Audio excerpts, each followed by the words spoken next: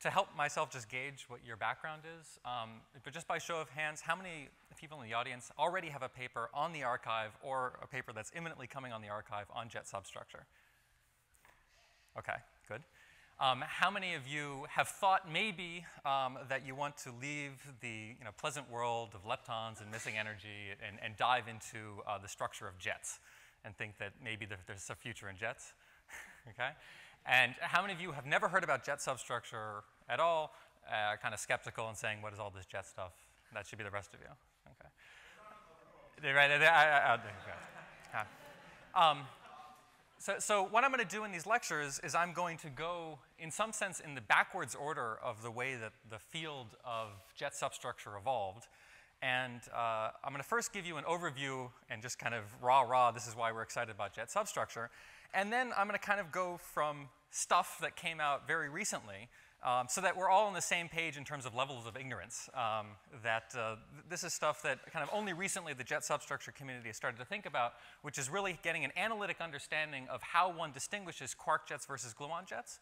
There have been many kind of Monte Carlo studies, but here I can actually show you a calculation at leading order that tells you why it's so hard in some sense to tell the difference between quarks and gluons. And that will be basically the substance of this first lecture. And then next time, I'm going to tell you about more of the things that kind of started off the whole jet substructure field, ideas of boosted objects and ideas of jet grooming. So I'll come to those later. But let me start just by giving you an overview about why, why am I so excited about jet physics? What's really remarkable is that we've had a renaissance in jet physics. I could have been giving lectures on this, I guess, since the 1970s. That is, okay, I wasn't born in the 1970s, but the idea of jets and the idea that jets are collimated sprays of particles coming from the fragmentation of quarks and gluons, already that was known in the 70s. And the first jet algorithm, the method to identify jets, was the Sturman-Weinberg algorithm, and that came out in the 70s. And once you had that notion of what a jet was in terms of what its definition was, you could go to town and ask some of these questions that I'm going to address in these lectures.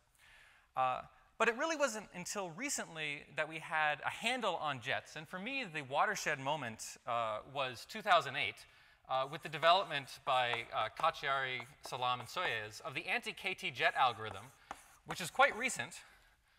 And I was a postdoc at Berkeley at the time, and when this paper came out, this is just a way of defining jets, this kind of opened my mind to the flexibility that we have. This is a way, an opening into Fortress QCD, that we, as theorists, as experimentalists, have a way of deciding how we want to measure jets. And anti-KT was a particular decision for how to measure jets that made a number of things very clear. And in fact, for the first time in jet history, you had an algorithm that both experimentalists and theorists could agree on. And now, since 2008, a jet at the LHC is an anti-KT jet. And since that time, for the past 5 years, it's been a really amazing time for me personally to learn about the structure of QCD, to see how it's relevant for physics beyond the standard model, to learn about experimental realities. And what's been exciting also is to see a convergence of 3 different communities that, had talked in the past, but really had a focus point with jet substructure. So it's fashionable these days to draw Venn diagrams, so at least if you're part of the SNOMAS process. So the 3 communities that have kind of come together around the idea of jet substructure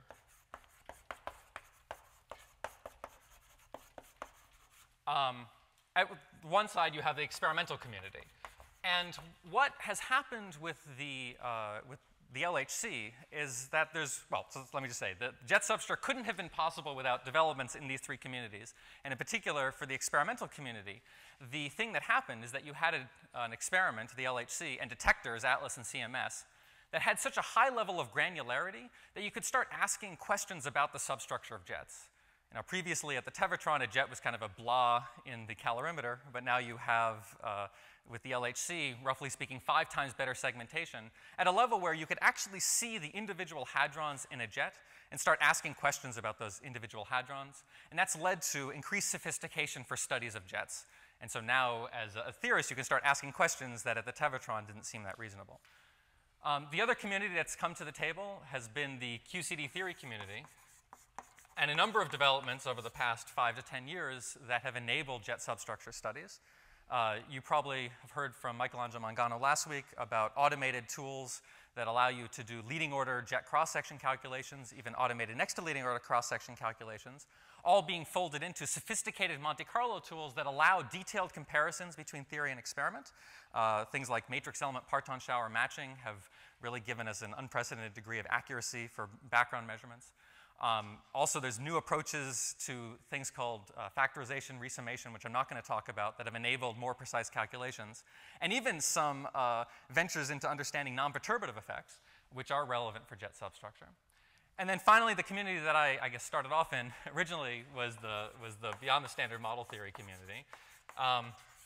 And it was the realization that at a high energy collider like the LHC, where the center of mass energy is much larger than the scales of, let's say, the top quark mass, the WZ mass, or the Higgs boson mass, that you're really in a new regime where Lorentz boosts mattered. This kind of came out of the BSM theory community, trying to figure out how to dig out signals, let's say, for heavy resonances in Randall-Sunder models that decayed to TT bar. You needed some kind of new techniques.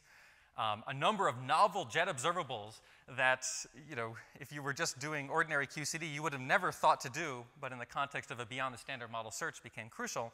That's what the BSM theory community brought to the table. And we all meet at the center. Over the past 5 years, there's been a series of workshops called the Boost Workshops. There's one in Arizona this August. And all of us in these communities are trying to push the boundaries of what we understand about jet substructure, to try to increase the range of things that fall under 3 categories. So experimentally, if you want to understand jets, you want to have things that are actually measurable. If you're coming from the QCD theory community, you want to have things that you can actually calculate, things that are calculable. And it doesn't matter if you can measure it and you can calculate it if it's not useful for something. And so the BSM community usually thinks about things that are practical. And these lectures are, in some sense, 3 examples of things that are at this intersection where the various communities are trying to make progress.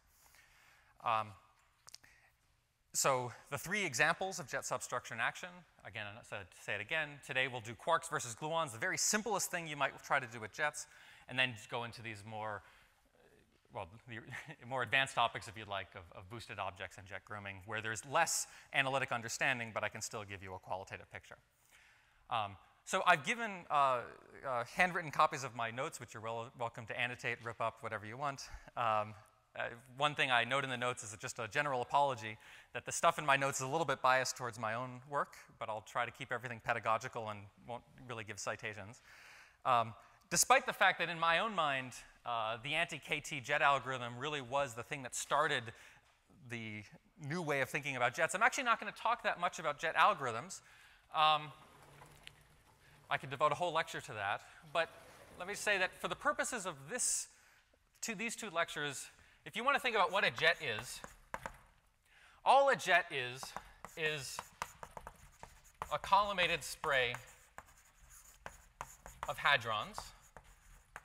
We don't really care where those hadrons come from. It could come from a quark or a gluon, could come from a boosted object. A collimated spray of hadrons. And we have to define where the jet exists within some radius r.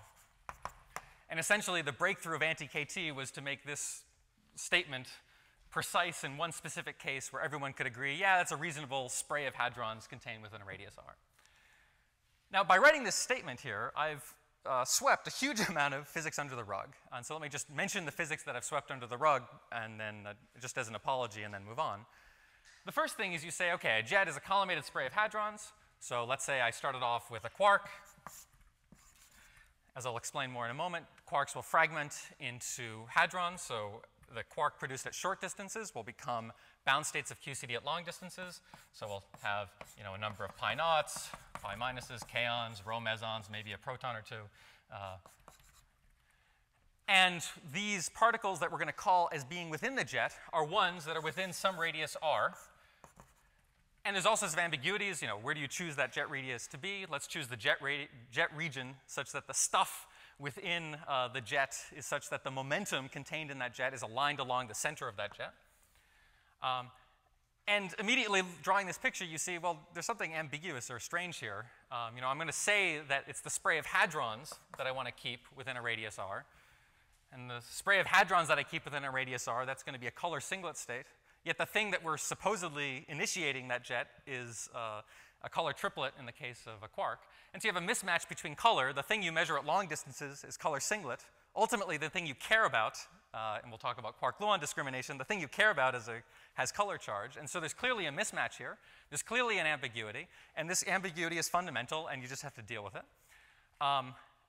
And for these purposes of this lecture, we'll just say, OK, there is an ambiguity, but we're going to hope that the error that I'm going to make by neglecting the difference between color singlet things that I measure and colored objects that I'm trying to get access to, we're going to assume that those corrections scale like lambda QCD over the energy of the jet that I'm studying.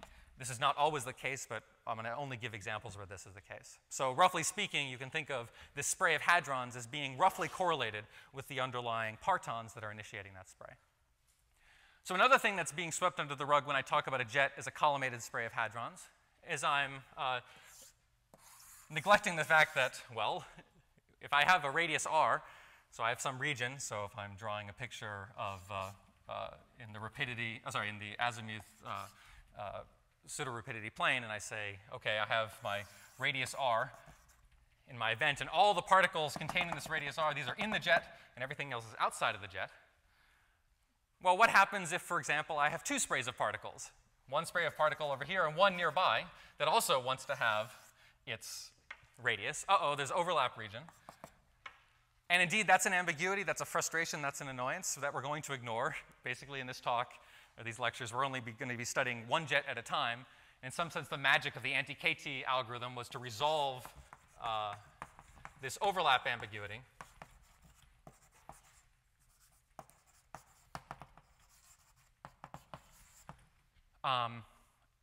But then once you have that overlap ambiguity resolved and you have some well-defined procedure for dealing with it, you can, to a reasonable approximation, just say, OK, a jet is this collimated spray of hadrons. It contains in a radius r. Now I can study the inside of that jet and study jet substructure. So questions before I move on. This is kind of the framework that I'm going to be in. Well, we'll see more as we persist. OK, so the first example that I want to do is I want to do the case of how do I tell the difference between a collimated spray of hadrons coming from a quark versus the collimated spray of hadrons coming from a gluon. So let's just write out all the quarks.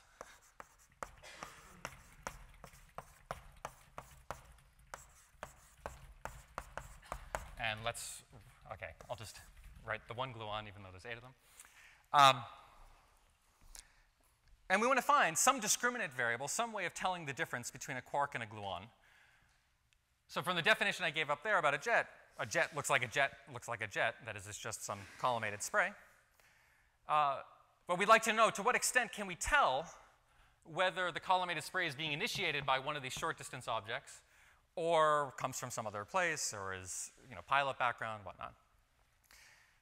So some of these objects we know how to discriminate. So for example, if I have a top quark and I make a top quark at short distances, a top quark at short distances doesn't at all look like a jet. A top decays to a bottom and a W. The W could decay to 2 jets. So if I want to tell what a top quark is, well, I'm in good shape. A top quark doesn't look at all like the things that I'm going to be studying, so we'll do more of this in the second lecture. But roughly speaking, a top quark ends up giving you 3 jets in the final state. So this is a beast that can be identified. Similarly, charm and bottom, these are objects that can be identified from the fact that they create D mesons or B mesons in the final state. And the decays of the D and the B mesons can be used to help you tag that the thing that you made at short distances was a charm or a bottom. Up, down, and strange, these light quarks, it's an interesting thought to think whether they could be distinguished from each other. But from the point of view of this lecture, where we're only going to be talking about essentially the QCD part of jets, we're not going to be talking about the charges of jets. These things are all indistinguishable. I don't know how to tell the difference between a 3 versus a 3 bar. And unless I use some kind of jet charge information, I don't really know how to tell the difference between a charge 2/3 object versus a charge 1/3 object. So these things, for the purposes of this lecture, are indistinguishable. But somehow, intuitively, it feels like these objects, which are color triplets, versus this object, which is a color octet, that there should be some way of telling the difference between these objects versus these objects. I should be able to say, at least on a statistical basis, if I make a short-distance quark or gluon with some energy, and I look at the pattern of radiation coming from that spray of hadrons, that pattern of radiation should somehow be different depending on the underlying color charge. And the goal of this lecture is to, indeed, build up an observable that can tell you the difference between the color charge. As I'll explain, the difference that you would have for a quark, the relevant Casimir is CF, which is 4/3 in the case of SU3 color. In the case of a gluon, we have Ca, which is 3. And what I'm going to show you is that on very general grounds, from first principles, you can say, OK, what's the best you could imagine with little effort? What's the best that you could imagine distinguishing quarks or gluons using kind of the leading order structure? And what I'm going to show you, in the punchline of the next hour, I guess, is that kind of just from the structure of QCD, you can ask, if I want to have an efficiency X for quarks, that is, I want to develop some kind of procedure that will keep quarks with a certain efficiency. Let's say X is 50%. 50% of the time, I want to correctly identify a jet as having been initiated by a quark. The mistag rate for gluons is X to the Ca over Cf, which is 9/4. And the color structure of quarks versus gluons, we're going to be able to develop observables that are able to do this distinguishing such that if I keep, let's say, 50% of the quarks, 9/4 is roughly speaking 2. So I'm able to keep something like I'm forced to keep 20% of gluons. And if I want to do better than this separation between quarks or gluons, I'm going to have to use more information or be more clever. And we're going to see this explicit example of being able to do this separation.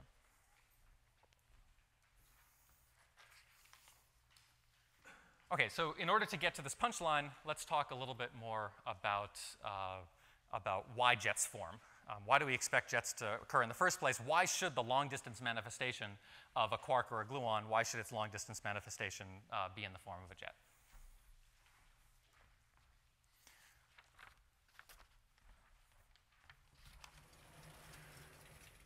So the leading way of understanding why jets form at all is that jets arise because of soft collinear singularities of QCD.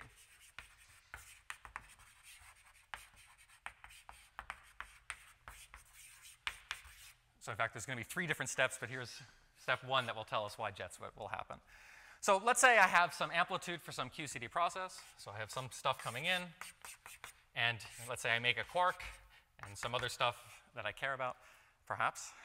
And then I want to know, OK, if I add additional radiation to this event, where is that additional radiation likely to end up? So I have a quark. I can have a gluon split off that quark. And I want to know, in terms of the amplitude squared of this process, where is this gluon likely to appear? Where this gluon is likely to appear is where that quark is on shell. So this thing is singular. That is, I'm going to get the dominant emission if this guy can be on shell. So when can this be on shell? If I have momenta P1 and P2, and the sum P is equal to P1 plus P2. I'm going to have a singularity when P squared is equal to 0. And how can I get P squared equal to 0? What is a way to keep this guy on shell? And there's 2 different ways. One is the collinear way.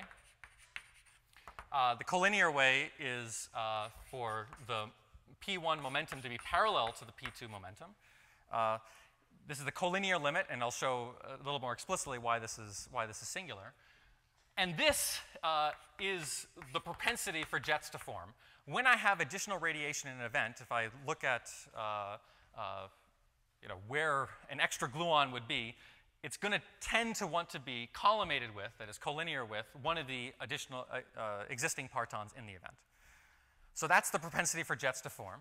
Another way to put this object on shell is if the magnitude of this gluon if this magnitude is small, so this is the soft limit, that is, there's a singularity when this gluon goes soft, so there's a propensity for gluons to be soft. But softness doesn't tell you that jets will form. It's not telling things that things are collimated. And so while collinear singularities give me jets, soft singularities just give me annoyance. That is, you have a singular structure coming in QCD, which just throws radiation soft with respect to the existing guys, which means it's not necessarily going to be within some radius of the initial partons that I'm looking for. And in some sense, a lot of the annoyance and complications of jets are coming from precisely this soft annoyance. So collinear physics, that's what tells me that jets form. Soft physics is telling me why jets are hard to study. OK, so that's one ingredient that I need in order to get jets. Another ingredient that I need to have to get jets, though, is I need to make sure that at high enough energies,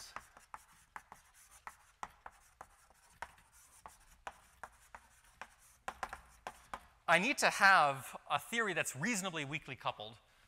I need alpha s to be smallish. So in the standard model, alpha s at the z pole is around 0.12. And why does this matter? Well, let's say I really say, OK, the only emissions I'm going to have are the ones that are the singular emissions. But if I have a zillion of singular emissions, zillions of collinear emissions, zillions of soft emissions, then if I have some quark going along, and I just have alpha s that's huge, non-perturbative, I would just generate tons and tons of gluonic radiation. And especially the soft radiation is not collimated with the original direction, and all I'll get is some spherical ball of radiation. So it's necessary that the number of emissions that I have, which is governed by the strength of the strong coupling constant, isn't so big, such that when I have a quark going around, the emissions that I'm going to get are going to be just a few emissions, some of which are soft and going off at wide angle. Those are the annoying ones. And some that are collinear, but I have enough of the collinear relative to the soft that I still get the formation of jets. And then the final ingredient that I need in order to have jets form is I better be able to say that the energy flow of partons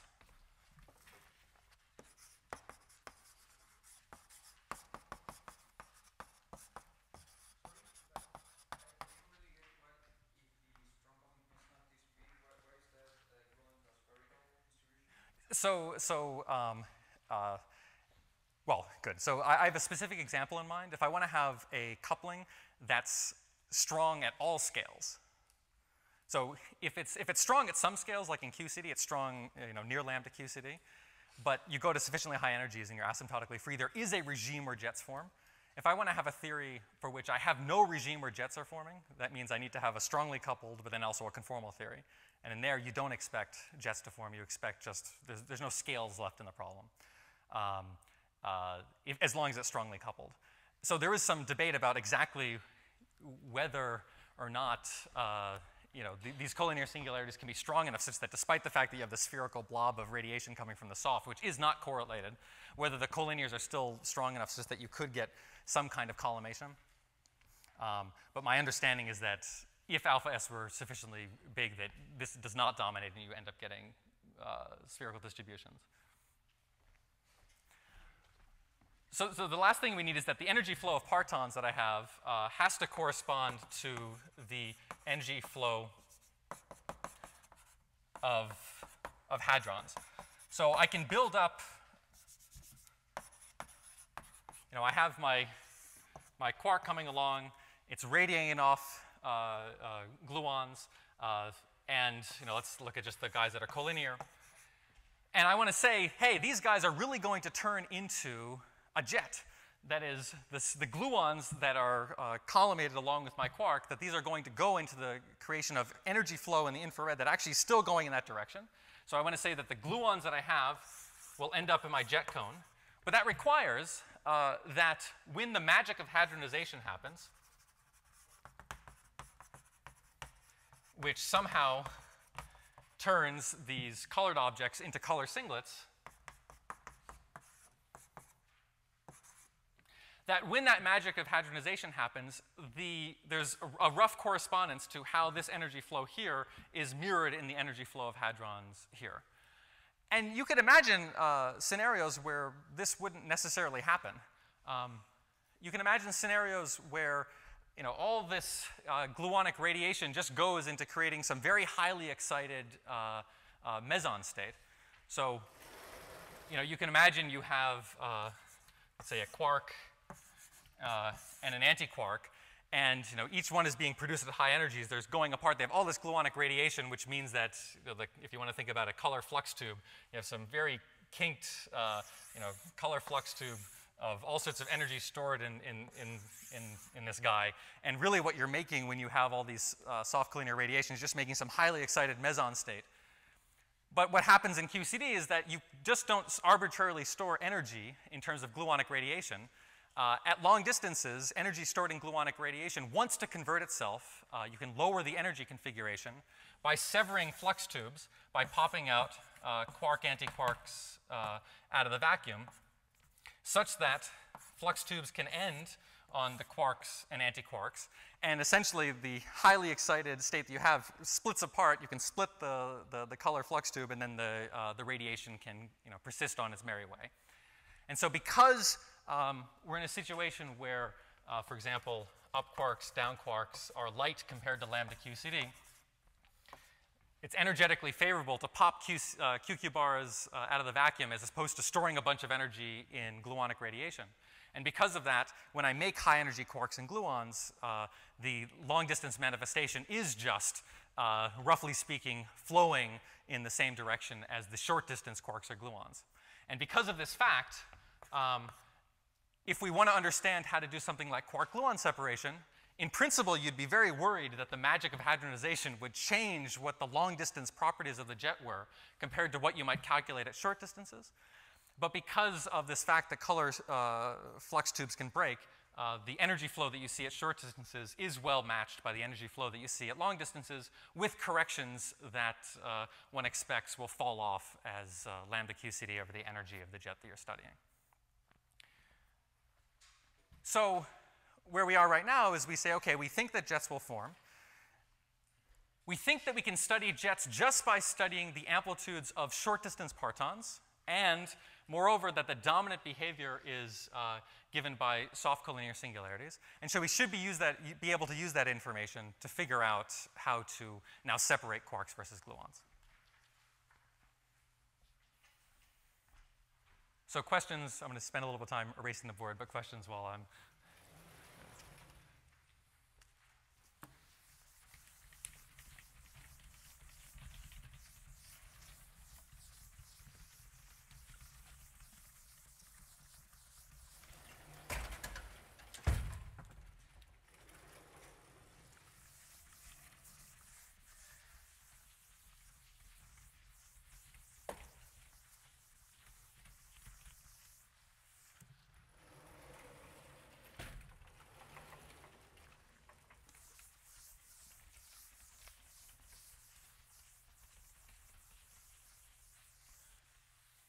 OK, so let's make what I just said a little bit more precise.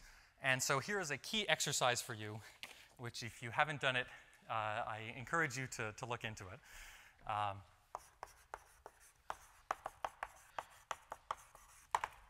Is to show in the soft collinear limit, soft and collinear limit, that the following is true about QCD amplitudes just at tree level. So if I take a n+1 body phase space and I sum over all polarizations of an amplitude that has n+1 particles, but one of those particles is soft or collinear to another one. So I have a quark here, and I have a gluon that's soft or collinear to that quark. Then to show that in this limit, it's a good approximation to say that this full n+1 body phase space, so n+1, we have the one particle I'm identified plus, one particle that's emitted, and this is an n-jet cross-section, that this corresponds to a good approximation, that I sum over polarizations in the n-body process, where I still have this quark. So this quark here is the same as this one here, with the additional particles, this amplitude squared, times the following structure. So, ultimately I care where all the n+1 particles go.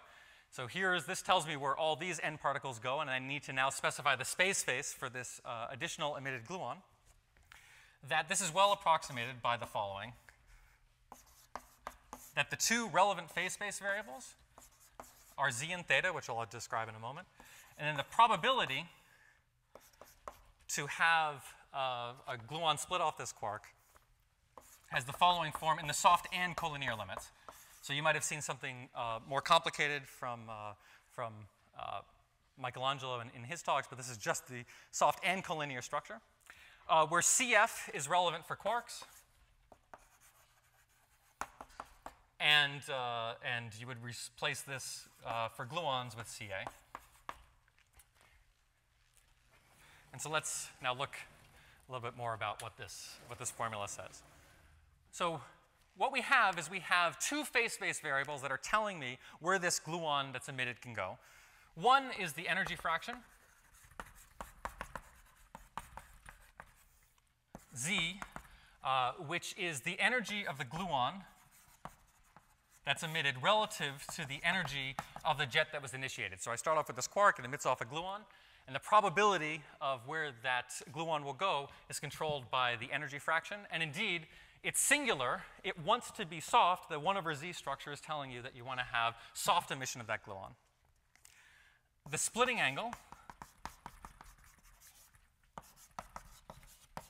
which is the angle between the quark and the gluon. The splitting angle also has a singularity. That is, the angle wants to be small. These things want to be aligned with each other. And what you can do, if you go through carefully and study the phase space, you can study that the form that you get in the soft and collinear limit just has this 1/z behavior and this 1/theta behavior, with higher order terms that show up only when you go away from the soft and collinear region. So here, CF in an SUN theory is n squared minus 1/2n, which turns into 4/3 in SU3. And Ca is just n, which obviously goes to 3. Now, if you want to be more sophisticated, you can go to just the soft limit of QCD, and there's a thing called antenna functions that tells you what the amplitude looks like in just the soft limit. Or if you're familiar with the just collinear limit, there's a thing called Altarelli-Parisi splitting functions that tell you what the behavior is in just the collinear limit. But if you go to just the soft and the collinear limit, the structure looks remarkably simple. And there's a nice picture that you can draw to help you get a sense of what the phase space is for what these soft collinear emissions could look like. So we have a structure that's dz over z, and a structure that's theta d theta over theta, which means that if I think about where emissions can happen, these emissions happen uniformly, not in z or theta space, but uniformly in log space. So I have uniform emissions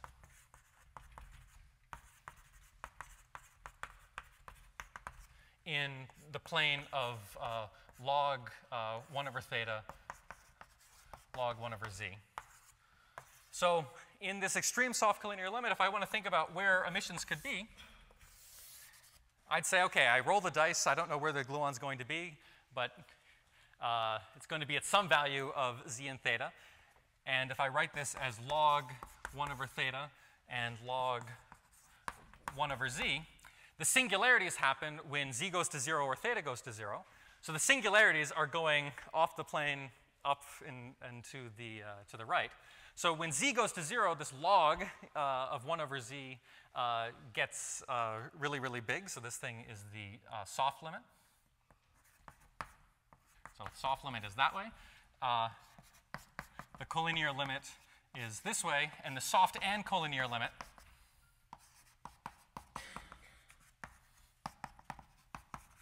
is off up and to the right. And this way of visualizing it makes it kind of intuitive where the singularity is.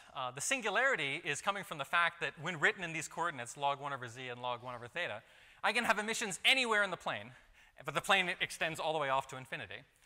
So if I have a reasonably hard emission at reasonably large angles, that would correspond to saying I emit a gluon here in phase space. If I had something that was deep in the soft collinear limit, I would be way down here.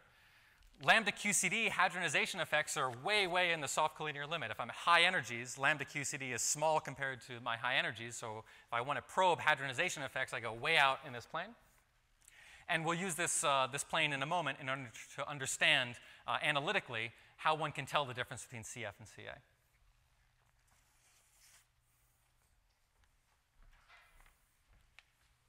Okay.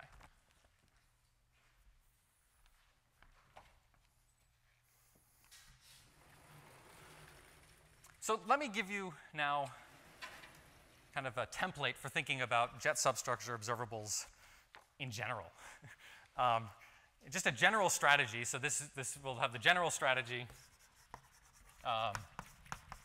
which we're going to apply for the specific cases of quarks versus gluons. So the general strategy is first to figure out your goal.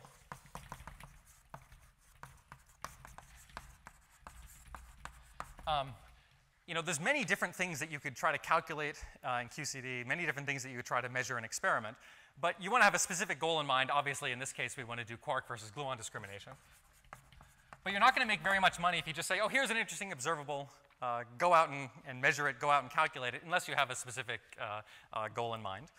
And moreover, not only do you have to have a goal in mind, you have to have some kind of underlying physics that makes you think you can achieve your goal. So in this case, from looking at the soft collinear limit, we see there is a difference between quarks versus gluons. At this level, we don't see a difference between quarks versus antiquarks. Both quarks versus antiquarks have the same value of CF. There's no handle to get in there. Whereas at least with quarks versus gluons, we have this CF versus CA. We have some handle that we can use to discriminate these phenomena. Now, okay, you have some underlying physics, but you can't just go out and measure anything and hope that it's sensitive to that underlying physics. You need to have some kind of observable of varying degrees of cleverness in order that your observable is sensitive to this CF versus CA. And I will give you an example of an observable that has this feature. There's many observables that one could use, but I'll do a specific example of energy correlation functions.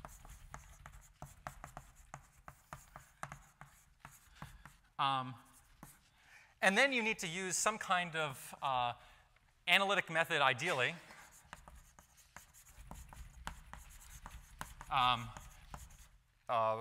Or if worse comes to worse, you can run some kind of Monte Carlo simulation to try to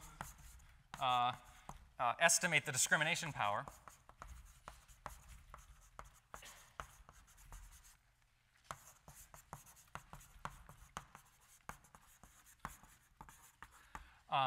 because the best observable in the world, if you don't have some kind of validation that that observable actually probes the physics that you want, won't actually get taken up by experimentalists, because ultimately what you want to do is have it applied to data.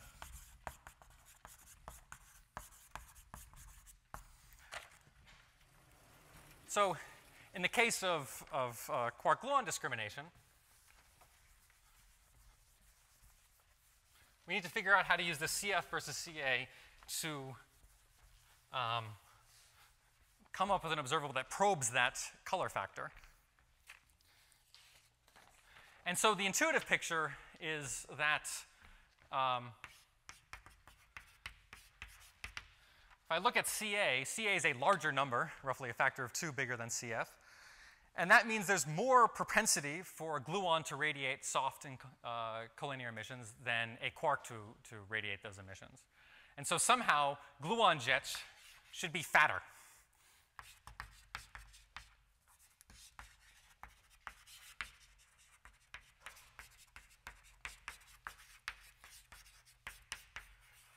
Now, if you think about what it means for a jet to be fatter, that could mean any number of different things. So the first thing you might say is I have a jet coming from a quark versus a jet coming from a gluon. And the quark, it's not going to radiate that much. And so in terms of the hadrons that I see in the final state, there's not going to be as many of them as compared to a gluon. A gluon would more copiously radiate, and so I should see more hadrons in the final state. And indeed, if you do a Monte Carlo simulation and just say the multiplicity of hadrons within a jet, multiplicity of hadrons does a very good job of telling between quarks and gluons. And you say, hooray, we should just go and calculate in perturbative QCD the multiplicity of hadrons. And you'll fall on your face because the multiplicity of hadrons is governed by the complicated dynamics underlying hadronization. And so no matter how good a discriminant you get from just counting the number of particles in a jet, indeed that is a good discriminant for quarks versus gluons, but you don't have an analytic handle, you don't have an estimate for how well it would perform, and you're forced to rely on just purely experimental techniques of isolating a good sample of quark jets, isolating a good sample of gluon jets, trying to measure their multiplicity distributions and go from there. So we want to somehow find a way of measuring the fatness of a jet, its propensity to radiate radiation, in a way that probes just the short distance quarks and gluons, that I don't need to know anything about how the hadronization forms, and therefore I need to study something that depends dominantly on energy flow. Now, what would this look like if we succeeded? So if we were actually able to achieve this goal, what would we have? We'd have some observable, let's call it E for the observable. This observable, when measured on a sample of quark jets, would show them to be skinnier for quark jets versus for gluon jets, they should somehow be fatter. And then if you want to discriminate between quarks versus gluons, you would say, okay, let me draw a line and say, well, if it's to that side of the line, it's skinnier, therefore it's more likely to be quark-like. And if it's on this side of the line, it's fatter, and therefore it's more likely to be gluon-like. Now, clearly, the way I've drawn this, which is not that unrealistic, the way I've drawn this makes it clear that when you select quark jets, there's just no way of isolating all of the gluon jets away. And so what you end up having is you end up having a compromise between the efficiency for seeing a quark, so 0 to 100% efficiency, versus the gluon mistag between 0 and 100%. And so if I make a cut that's too loose, I can keep all my quarks, but I also keep the gluons, and I've done no discrimination. So 1 and 1, if I don't do anything, then I haven't told the difference between quarks and gluons. Whereas if I have something that actually does separate quarks versus gluons, then at some quark efficiency, I can get a high quark efficiency for relatively low gluon mistag. So I have some curve like this. And the degree to which I can, so this way is better. The degree to which I can have high quark efficiency but low gluon mistag is the degree to which I could separate quark jets versus gluon jets. And so we need to come up with some observable that satisfies this property that actually does this discrimination. By the way, why do I care? Why do I care about telling the difference between quark jets versus gluon jets?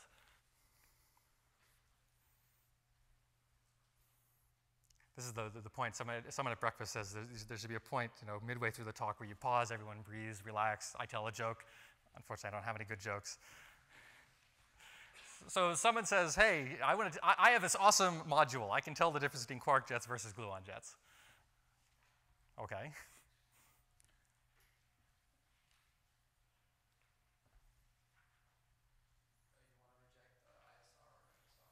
Right. So jets that come from, notice that when I drew radiation, I was only drawing gluons radiating off. You can actually show that gluon splitting to QQ bar, that splitting has no singularities, or sorry, that does not have soft and collinear singularities. And so when radiation comes off from random parts of the event, it's dominantly going to be gluon jets. And so if I can reject gluon jets, then I'm rejecting dominantly ISR type structure. Similarly, QCD backgrounds to multi-jet final states, tons of gluons all over the place, whereas new physics tends to give me more quarks. So if I can isolate quarks, then I often can emphasize new physics over standard model backgrounds.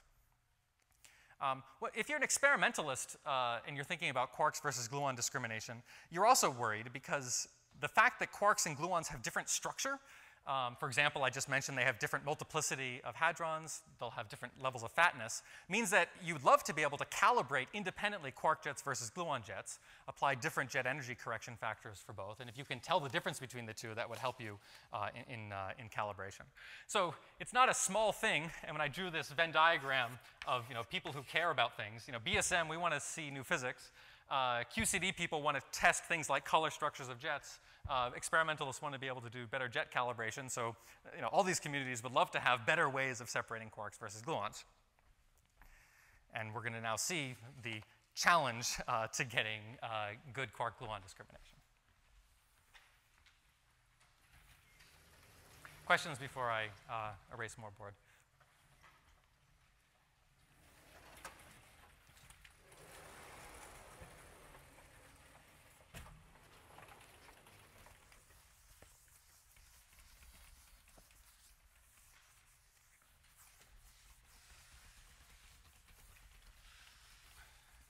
Okay, so I'm just going to hand you an observable that happens to have a chance of doing quark-gluon discrimination. And these are these energy correlation functions.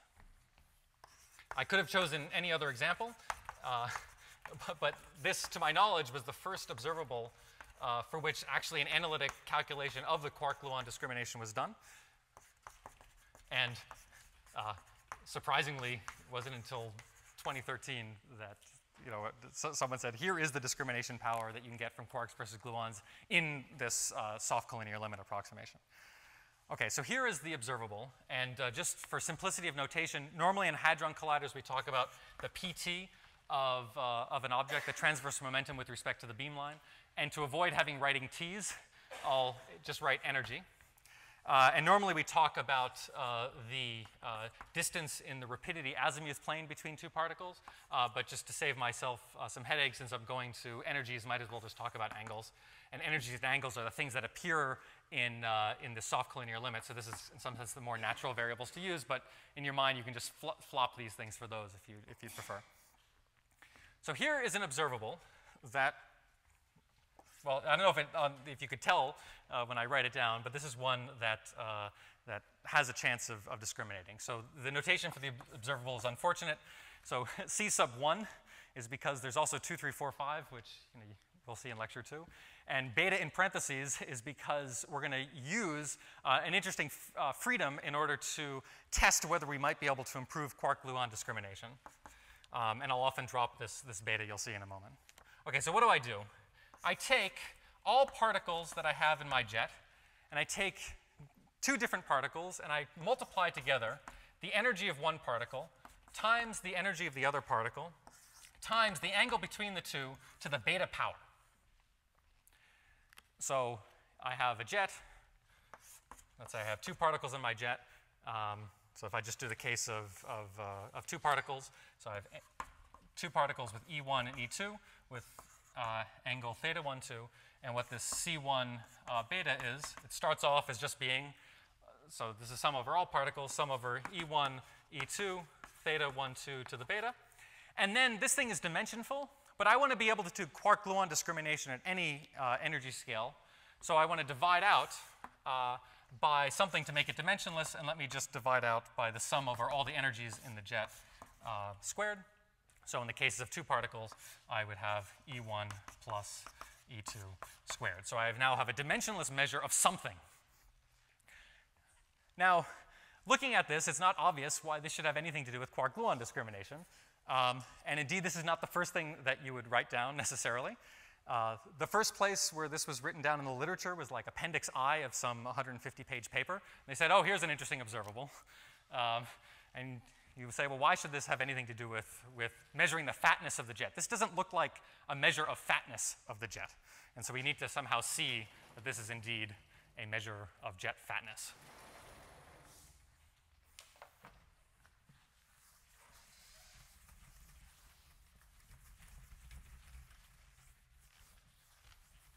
Oh, I just erased the thing I wanted to keep. Okay. So the name of the game is we're going to study everything in this very simple soft collinear limit. So in the soft collinear limit, we have two things. So I'll redraw the picture that that I had before, where in the soft collinear limit, the probability to have an emission at a given value of z and theta was this 2 alpha s over pi, cf for quarks, ca for gluons, dz over z, d theta over theta. And as I said before, this is uniform emissions in the log z log 1 over theta plane. And what you can kind of think of is you can kind of think of a jet going along and just making emissions, and because the emissions are soft and collinear, they don't modify the jet itself. So I have a jet going along, and it's maybe emitting soft, some collinear, some soft. Or if you went to Michelangelo Mangano's lecture, you know that actually the emissions have this nice pattern of being angular ordered. But that angular ordering is not in this formula here. And so we have a number of emissions which can appear anywhere on this plane. So I have numbers of emissions, and each x here corresponds to an emission. And again, this direction is the soft and collinear regime. So emissions that are happening up in this corner, those are the ones that are well approximated by the approximation I'm making. And each one of these emissions corresponds to emitting a particle. That particle has some energy. And I can now just take all the various particles together, and I can say, what are the products of their energies times their angle multiplied to some power? And the key simplification that we're going to make is we're going to make the so-called strongly ordered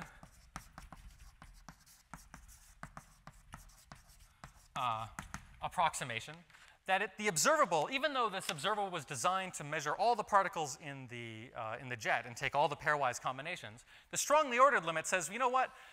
Most of the emissions are soft and collinear. Most of these energies are small. The angles are small.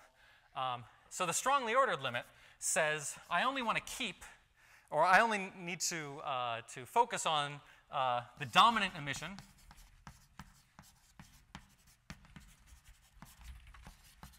that is, the observable is not going to be set by the whole slew of all the various emissions. Only the leading emission is going to one that dominates. And then you could work harder to try to take into account subdominant emissions after that. And so looking in this plane, we now need to figure out, OK, which of these x's that I drew is the dominant emission? And you would say, well, isn't that one the dominant emission? Because that's the one that's the least hard and the least collinear. But you have to be a little bit careful. We want to figure out for any individual observable which is the dominant emission. So let's go to this the strongly ordered limit. Let's just look at this case of two particles and ask, OK, what does that observable look like in the soft collinear limit? So if I just have one emission, and I drew it kind of funny, so let me redraw it again. So I have E1 and E2, and this is my thing that's emitted. And I want soft emission, so E2 is much, much smaller than E1. Say the energy fraction, so remember this Z was the energy fraction. The energy fraction is how much energy this guy is carrying relative to the whole jet. So this is E2 over E1 plus E2. But if I'm only considering the soft limit, well, I can drop this E2 because that's small compared to E1. This whole thing is dimensionless, so in fact, C1 to the beta, or say C1 beta, is in this approximation where we say soft collinear and only focus on dominant emissions, we get a dimensionless thing, which is just Z. That's coming from the E2 there. All the E1s cancel out in the numerator and the denominator, so we're just left with Z times the angle theta between these two objects to the beta power. And so if I want to figure out what the dominant emissions are, I want to find out what emission gives me the largest value of Z times theta to the beta. OK, so we're doing this on a log 1 over Z log 1 over theta plot. If I want to have constant values of this 1 over C, I just take logs of both sides of this equation. So I have log of 1 over C is log of 1 over Z plus beta log 1 over theta. And so if you stare at this long enough, you realize, oh, emissions that or a line of constant emission in the log 1 over theta log 1 over Z plane are just straight lines where the slope of that line depends on beta. So if I draw a line like this, so that's going to be the dominant emission that sets this value of the observable. So this is a line of constant C. And the strongly ordered limit says one observable sets the value of the emissions, and then all the rest I don't care about. If I were to have an emission, let's say right close to this line, that emission in principle would change the observable, but that happens one higher order in the strongly ordered limit, so I'm not going to account for it. If, however, I had it on the other side of the line, then it would change the observable. It would now be the dominant emission. And essentially what this strongly ordered limit says is take one emission, that's dominant, and then you say no other emissions anywhere else. And from this strongly ordered limit and this relatively simple form of the observable in this soft collinear limit, we are going to be able to figure out what the quark-gluon discrimination is.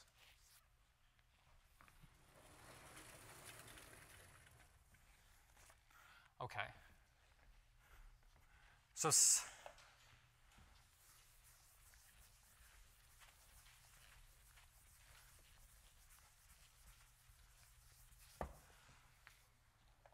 So maybe this is something that we should do this evening, but it's a key exercise that is just a test of probability, which is the following. What is the probability to get a value of C1 that's less than some value C1 max? So we'll see in a moment why this is the right question to ask. And so this thing, sigma, which will depend on whether we're talking about a quark versus a gluon, but sigma for a quark, as a function of what the C1 max is. With a little bit of thought and thinking about probability, and that picture over there, the probability to get a value of an observable less than the maximum value of the observable is going to be the following. So it's e to the minus 2 alpha s over pi cf. So this 2 alpha s pi over cf, that's just the same thing in that emission probability, times the area under the Cmax curve.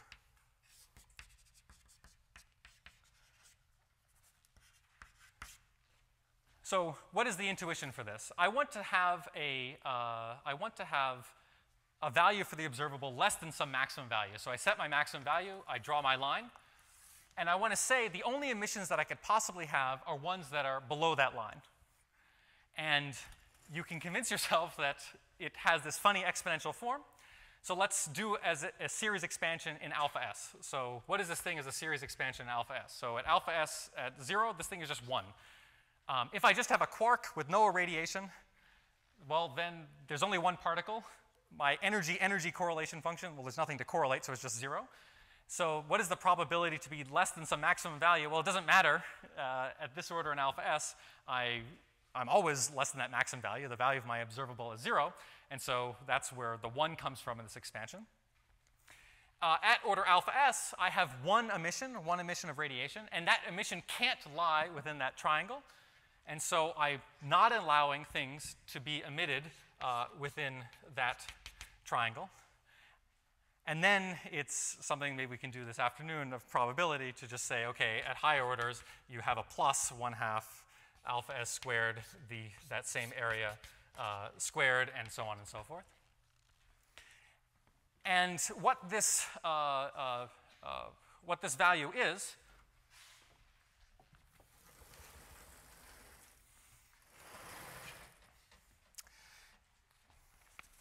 when you calculate that area, it's just calculating the area of a triangle in the log plane. What you find is that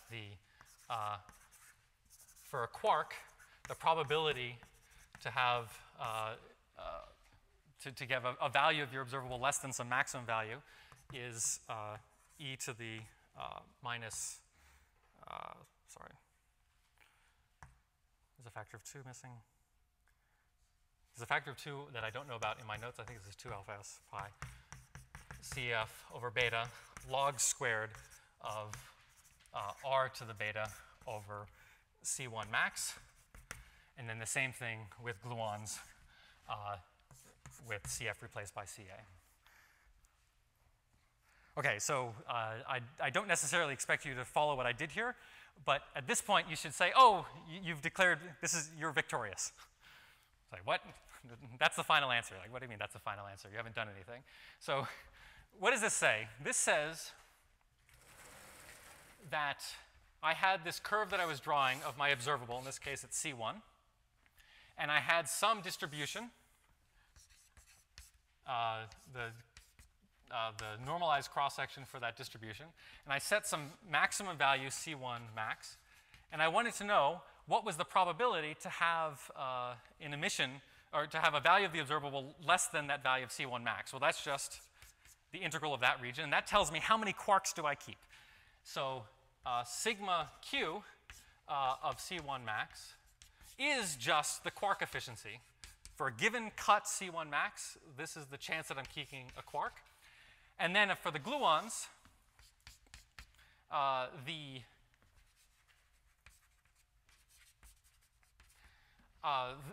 this same object now for gluons is what my rejection, or sorry, what my mistag is. So my gluon mistag is just this shaded region here. That is the probability of getting a value observable less than that value. And what we see is really interesting. The only difference between quarks versus gluons in terms of this, what's often called a cumulative distribution, is that whatever I want for gluons for a given value of C1 max, I can obtain it from the value I got for quarks for a given value of C1 max just by multiplying by Ca over Cf. That is, if I want to keep 50% of the quarks, I want to draw my value of C1 max such that I keep 50% of the distribution. In this strongly ordered soft collinear expansion, the number of gluons that I'm going to keep is however many quarks I kept to the Ca over Cf power.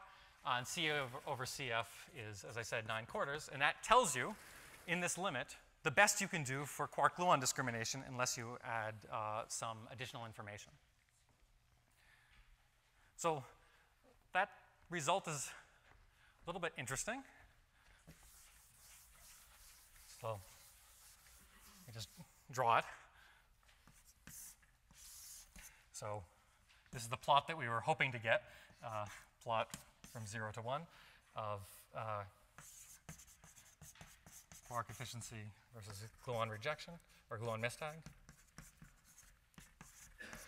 And the curve is for a given quark efficiency x. I always get a gluon efficiency of x to the 9/4, so it looks like this, such that this at 0.5 corresponds to a gluon at 0.21. And what's particularly perplexing about this calculation is that I put in this ability to try to improve my discrimination power. I specifically put in this beta to try to say, well, maybe if I probe a little bit more deeply about the angular structure. This guy tells me, is the radiation that's emitted, is it radiated more at large angles versus small angles? In this plot, this corresponds to saying, do I want emissions that are more like this or this or this in defining my observable? And none of that mattered. That at leading order in this limit, quarks and gluons, the only amount that they want to be discriminated by is by their color factor. And therefore, you have to do two things if you want to do a better job. You have to come up with perhaps a new observable. But also, you have to do a calculation at some higher order of accuracy to figure out whether that observable has any chance of doing increased quark-gluon discrimination. And this is somehow famous. I mean, people hadn't done this calculation previously, but people were always recognizing that, geez, all the various variables that people had proposed for quark-gluon discrimination kind of always give roughly the same results. And this kind of tells you why. In the limit that dominates the formation of these quarks and gluon jets, in that limit, things like extra angular information just don't help you. It's only the color factors that you can use. Okay, so let's interpret this result a little bit more. So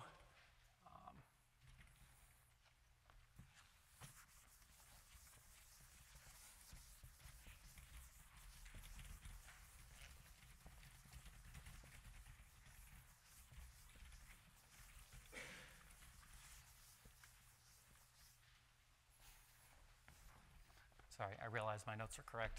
Not that it matters. 2's done. So the thing we actually calculated was these cumulative distributions. That gave us the quark-gluon discrimination. But let's actually look at what these actual distributions are. You know, I just sketched what these distributions were, but let's actually see what the distribution is for this observable. So if someone says the probability to get a certain value C less than a certain value, and you want to turn that into a cross-section, if you just take the derivative of this guy with respect to that observable, that will give you the actual cross-section, or the normalized cross-section, in this case for quarks. And what does this distribution look like? So it has a kind of fun form. So we take this exponential form, we take a derivative with respect to the C1, and what do we get? 2 alpha s over pi, CF over beta, 1 over C1, log R to the beta over C1, e to the minus alpha s over pi, CF over beta times log squared of R to the beta over C1. Okay, so let's see what this thing looks like. So the easiest thing we can do is we can just say, okay, we want to do a series expansion in alpha s, and the lowest order expansion in alpha s, we want to just keep the leading term in alpha s, and that's just this piece right here. And we'll deal with this extra exponential factor in a moment. So let's look at this guy.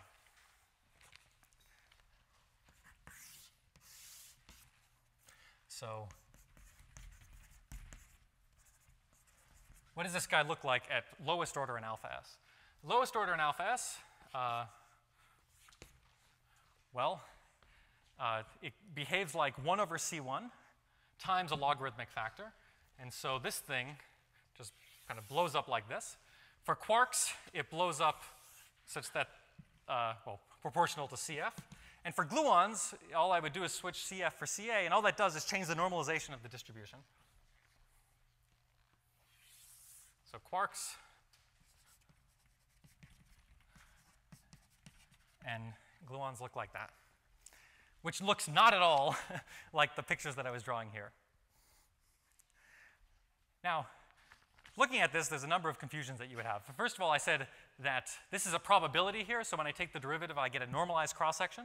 A normalized cross-section means that when I integrate over this whole thing, I should get 1. Okay, well, looking at this thing, I have one distribution that's going singular, and another one that's going singular, and their integrals are supposed to be the same, which seems impossible, except that the calculation I did here was for real emission, where I really emitted a gluon, whereas I could also have virtual emission of a gluon, that is virtual diagrams. And that, if I, at lowest order in alpha s, when I have a virtual diagram, I don't actually have an observable that I would measure. The value of the observable would be 0. And so buried in here is a delta function from virtual diagrams, such that when I integrate over this whole distribution, I would actually get 1. But somehow this behavior, the CF and CA behavior, the thing I would get at lowest order in alpha s, the thing that I would calculate if I just were doing a fixed order calculation, is not really capturing the dominant structure of the physics, and that we need to look more about this exponential piece. So this exponential piece has a name. It's called a Sudakov form factor.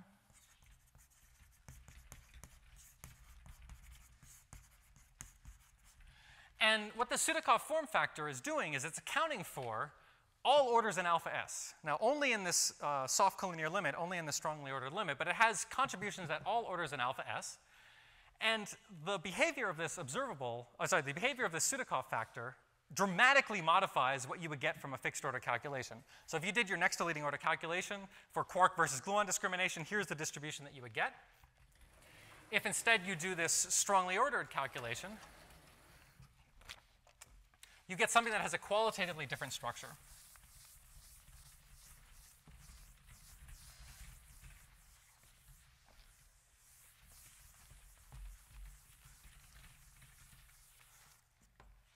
So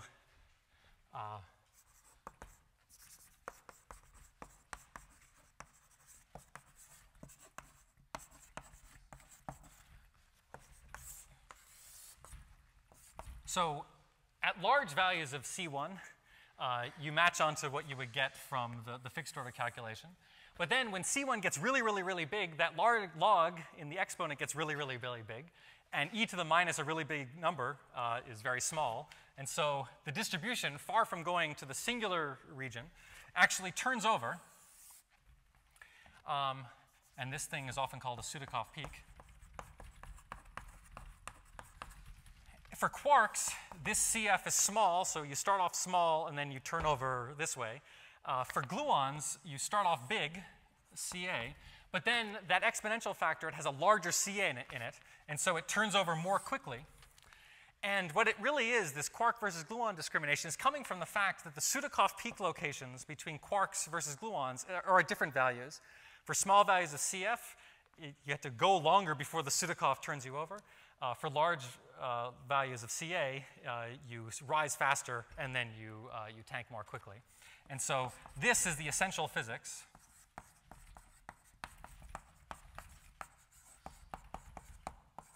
of quark versus gluon separation.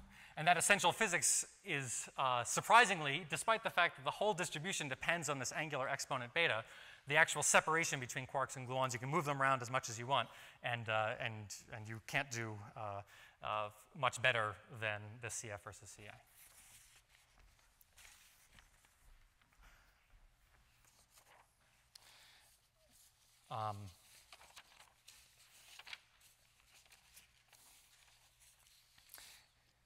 Now, if we wanted to be a little bit more careful, we could add higher order effects. The calculation that I showed in this lecture, which already was complicated enough, but is the leading piece, often called leading log. And you could try to do a little bit more clever and go to next to leading log, essentially account for not just single emissions, but multiple emissions, accounting for subleading terms. So here I could have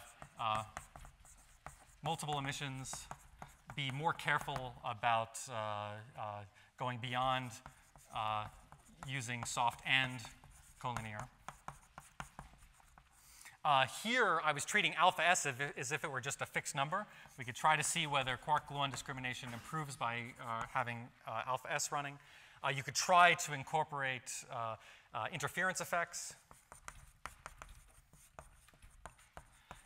And if one goes through these various terms, one finds that there actually is some benefit to using different observables versus other ones, but kind of the basic picture of that quark versus gluon discrimination is a tough game that persists. Okay, so what I want to do now, I want to summarize and then take some questions, and then we can all go to lunch. So the reason why I wanted to show you this example is this is an example that highlights the type of techniques that are used in jet substructure, where you have this flexibility in determining what kind of observables you use in jets in order to accomplish different things, in this case, accomplishing quark versus gluon discrimination. And once you've identified what the underlying physics is, in this case, the color factors, one can then go to town and try to use, in this case, analytic techniques. And in the next lecture, we'll use just heuristics to show why the observable that you've chosen does or does not actually get you the separation that you want. And what we're going to do next time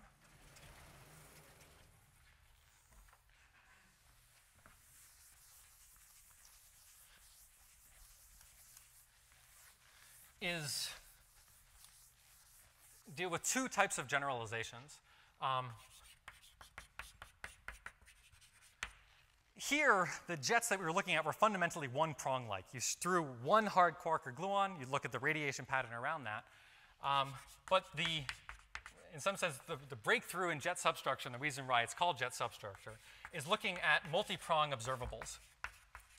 That instead of looking at a jet as being some spray of radiation that has one hard core and then a lot of soft radiation around it, there are certain cases, which we'll talk about, which come up when you're in highly Lorentz-boosted regimes, where you want observables that are not sensitive to just the radiation pattern around a central core, but are sensitive to the radiation pattern, let's say, around 3 cores, and I'll explain why this would be relevant for boosted tops. So that's one generalization that we can talk about, and partly the reason why I didn't start with this is because I don't have nice analytic tools. I can't show you a calculation in QCD yet that tells you about this, but I can give you some heuristics. And the next thing that I want to talk about next time is jet contamination. I started off this lecture saying what a jet was hadrons within a radius r. And in a perfect world, the stuff that ends up in your radius r would come just from the thing you want to study. So in the case of a quark, the stuff in your radius r would just be the gluonic radiation coming around that quark. But in real life, there's plenty of other things that can come out of left field and enter into your jet. You can have, as was already mentioned, initial state radiation can come in. But the big thing that's going to happen at the LHC is that we're going to have a high pileup, or we already do have, a high pileup environment where if I just define a region of my detector and say, oh, that's a jet, well, that jet includes not just the collision you want to study, but many other collisions. And so this kind of strategy of coming up with observables or algorithms or techniques to dig out information about jets, we'll be able to apply similar type of logic to these two cases next time. So with that, let's spend maybe just 5 minutes with pressing questions that you have before heading to lunch. Thanks.